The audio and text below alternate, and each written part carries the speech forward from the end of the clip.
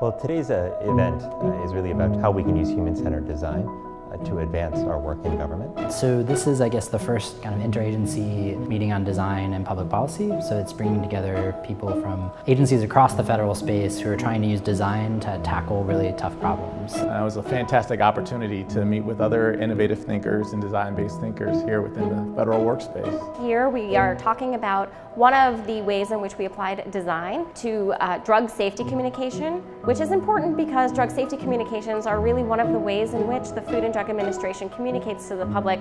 So my goal from this workshop is to better understand what the other designers in different agencies do and to learn from their experience of how they survive their challenges and how they might solve the same problem differently. I think we should do this annually.